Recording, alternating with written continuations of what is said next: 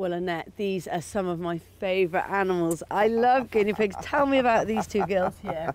Well, this is Bubble and this is Squeak. And what we tend to do when we get guinea pigs in, if they're sort of 1, 2, even perhaps 3 years old, we put them up for rehoming.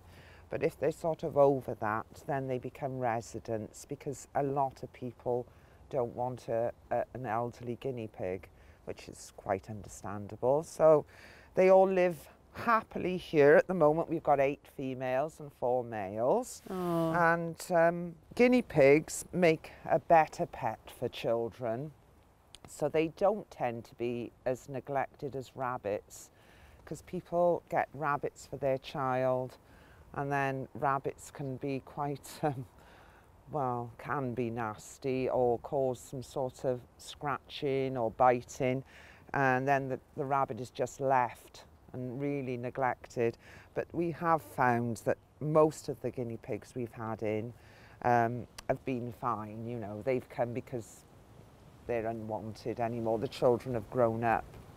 We have had cases where they've come in pretty poor condition, but it's not as common as with rabbits. Well, these two are in lovely condition. Yes. This one's nestling into me there. And you've also got other guinea pigs here who are up for rehoming. We have, yes. They're only 18 months old, so 3 males.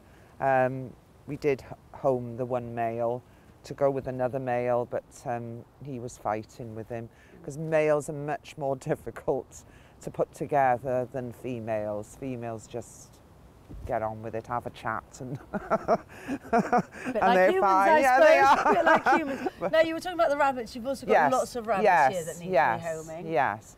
Rabbits, again, are difficult to home because people don't want to go out in the winter and clean them. And in fact, they're the most neglected small animal, rabbits. Wow. And we've had them come in where their teeth are all twisted and overgrown, so they can hardly eat.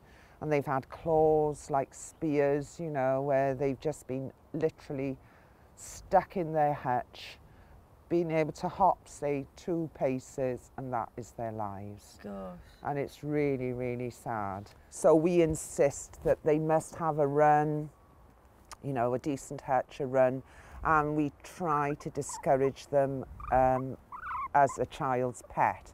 If an adult comes and they've always had rabbits and they love rabbits, that's fine, and they've got children.